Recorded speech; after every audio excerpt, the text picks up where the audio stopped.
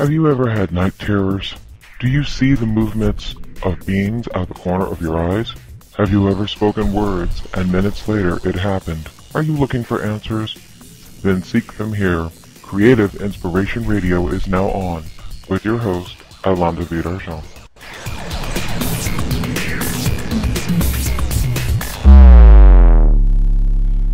Hello, and welcome to this edition of Creative Inspirations Radio, also known as Creative iRadio. I'm your host, the Reverend Alanda Virarjon, and this episode is being brought to you by our friends at daymuse.com. If you have questions about the occult, tarot, necromancy, or the paranormal, you'll find answers at daymuse.com. On our last edition, I told listeners about Sir Arthur Conan Doyle, author of the Sherlock Holmes mysteries, and that he got into spiritualism after the death of his son during the war to end all wars, World War I. I also told you that he joined the Ghost Club. Well, the Ghost Club was founded in London in 1862. Its focus was the scientific study of alleged paranormal activities in order to prove or refute the existence of paranormal phenomena. Famous members of the club have included Charles Dickens, Sir William Crookes, Sir William Fletcher Barrett, and Harry Price. Pioneering American psychologist William James studied spiritualism, publishing supportive conclusions. The seances of Eusapia Palladino were attended by investigators including Pierre and Marie Curie, and the celebrated New York physician John Falcon Gray was also a well-known and prominent spiritualist in New York City. The movement quickly spread throughout the world, though only in the United Kingdom did it become as widespread as in the United States.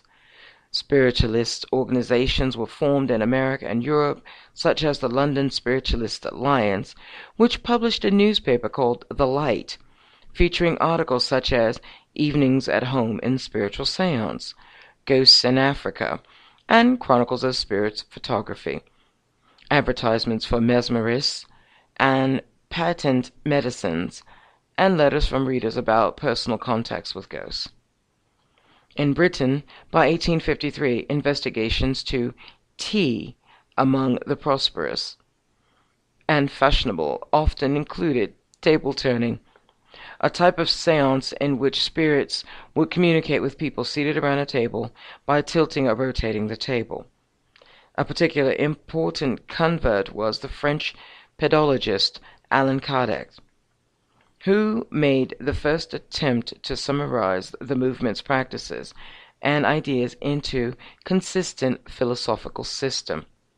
Kardec's books, written in at least 15 years of his life, in the last 15 years of his life, became the textual basis of spiritualism, which became widespread in Latin countries. In Brazil, Kardec's ideas are embraced by many followers today. In Puerto Rico, Kardec's books were widely read by the upper class and eventually gave birth to the movement known as Mesa Blanca, the White Table. Spiritualism was mainly a middle and upper class movement, and especially popular with women in the United States. Spiritualists would meet in private homes for seances, at lecture halls for trance lectures, at state and national conventions, and at summer camps attended by thousands. Amongst the most significant of the camp meetings were Camp Etna in Etna, Maine, Onset Bay Grove in Onset, Massachusetts, Lily Dale in western New York State, Camp Chesterfield in Indiana, Wanawalk Spiritualist Camp in Wanawalk, Wisconsin, and Lake Pleasant in Montague, Massachusetts. In founding camp meetings, the spiritualists appropriated a form developed by United States Protestant denominations in the early 19th century. Spiritualist camp meetings were located most densely in New England, but were established across the upper Northwest, also Casadaga, Florida, most notably spiritual camp meeting in the southern states. Mainstream newspapers treated stories of ghosts and hauntings as they would any other news story. An account in the Chicago Daily Tribune in 1891 says sufficiently bloody to suit the most fastidious taste. Tells of a house believed to be haunted by the ghosts of 3 murdered victims seeking revenge against their killer's son, who was eventually driven insane. Many families, having no faith in ghosts, thereafter moved into the house, but all soon moved out again. In the 1920s, many psychic books were published of a varied quality. Such books were often based on excursions initiated by the use of a Ouija board. A few of these popular books displayed unorganized spiritualism, though most were less insightful. The movement was extremely individualistic, with each person relying on her own experiences and reading to discern the nature of the afterlife. Organization was therefore slow to appear, and when it did, it was resisted by mediums and translecturers.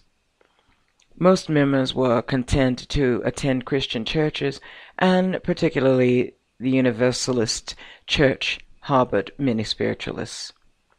On our next edition, we will discuss the origin of spiritualism and how it played out with other religions, such as Judaism. Again, if you would like to explore the world of spirits, please visit daymuse.com, where you'll find interesting information on various aspects of the paranormal, preternatural, and the occult. They also offer workshops in locating and understanding your spirit guides, and have an e-zine that's free to subscribe to, that provide tips and ritualistic magic and historical tidbits about the occult, religion, spiritualism, and paranormal realms. Remember, Daymuse is spelled D-A-M-E-U-S-E. If you have questions, feel free to drop an email to me at contact_us@creativiradio.com. That's creative, the letter I, radio.com. Until next time, keep magic in your heart, breathe deep, and exhale your stress back into the universe, and pray for guidance and enlightenment. I'm the Reverend Alain David Argent, and I'll return soon. Thank you for joining us on this edition of Creative Inspiration Radio with Alain David Argent. For more information on paranormal, parapsychology, or preternatural phenomenon, visit us on the web at www.daymuse.com. That's DAEMUSE.com. And take part in one of our informative workshops. Also follow us on Twitter and Facebook at Creative iRadio. Until next time, pleasant thoughts and abundance.